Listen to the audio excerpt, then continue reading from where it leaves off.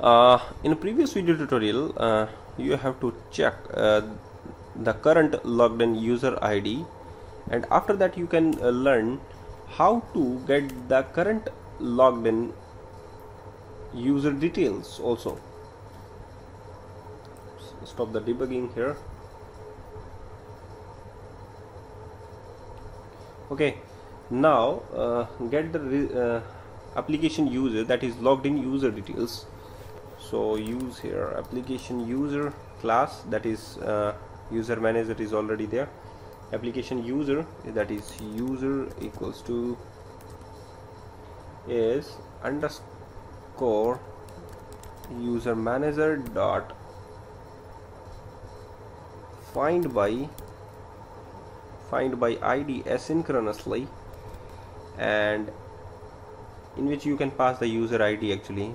So user ID is inside in the view bag object, so you can check the variable user ID, and that is user ID dot result. Okay, now in the section of the view section you can pass the user also. Okay, that's fine. You can view the details of the logged in user in the index page. So first of all, make the index page, add view, that this is already there. I want to get the details actually, not in the edit mode. In the later video session I will edit the user profile also. So application user is the class, and the database context is there. Application, this is already available in the last video session to create.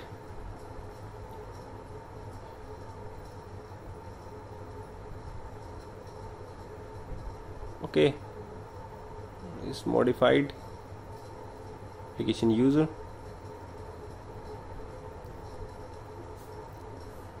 This is the current user actually. So getting error because user ID is null. It's not null actually, it's going to null, and if value is null, you can pass the value is null, go to the register section. Okay, if user ID is double equals to null, then send the return redirect to action, return to action, return to root, return to route result.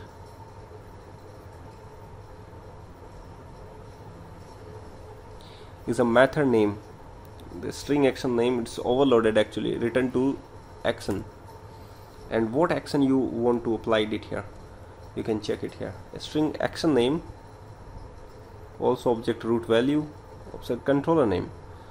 So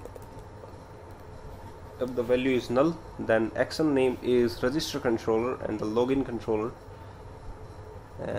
In the account section you can check your login.cs HTML is there, and in the controller section you can check the login detail asynchronously, and login.get http get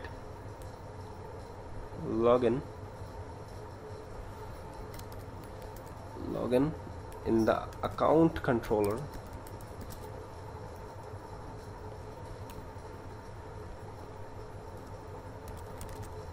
Else, if user ID is not null, then come to the section is.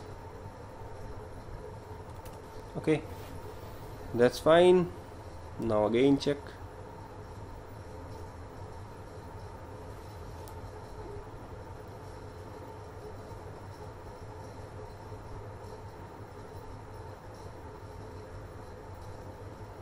Use the login already there, admin the detail of the admin, and the section is redirect to action, that is index. Yeah, that is the detail of the admin, of the single user, that is logged in user. Okay, in later video session I will solve how to edit the detail of the current logged in user. Okay, so thank you very much.